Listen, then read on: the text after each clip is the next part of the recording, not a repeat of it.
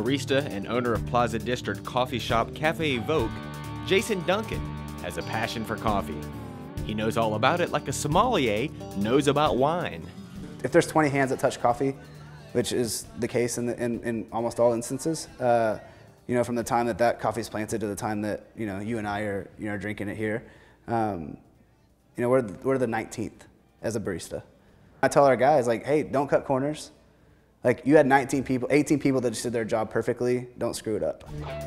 Today, Jason shares his passion and educates me about what makes great coffee so special, what are some of its varieties, and how is it made. So what we're doing right now is we're packing the portafilter. We call it tamping. We lock this in once we do with that and turn it on. And what we're looking for is this to all drop at the same time. Kind of see how the whole screen turns brown. It'll kind of start one way and then actually kind of create this one kind of cylindrical cone. This top part of the espresso is called crema, which is the gold part. If you're looking at it in a clear cup, it'll be kind of like, it'll look like coffee at the bottom and have this kind of like these three different colors, like a darker color and a lighter color.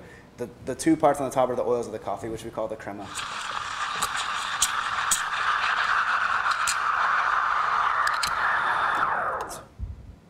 What's happening is that this is the foam of the milk, what we call the microfoam, and that sits on top of the crema because it's the lightest portion of the drink.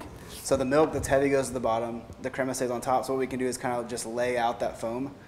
I think there's still a lot of people in the United States that kind of treat coffee as this, morning stop on the way to work, or this, it's a hot day, so I'm gonna have a frozen one, or I only drink it in the winter. But coffee is such a fun product. There's lots to do with it, and there's lots to always learn, and there's, it's a very specialty item, and we take it seriously, and that's been a really fun process to learn.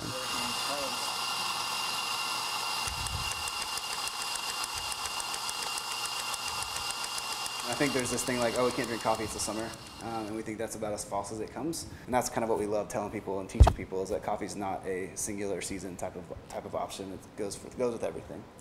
It's a ratio of ice water to coffee. We let it then brew between 12 and 16 hours, depending on the coffee. And what comes out of it is a really low acidity coffee, really, really smooth, and a really, really refreshing summer drink if maybe you don't want to do like a iced latte or an iced mocha.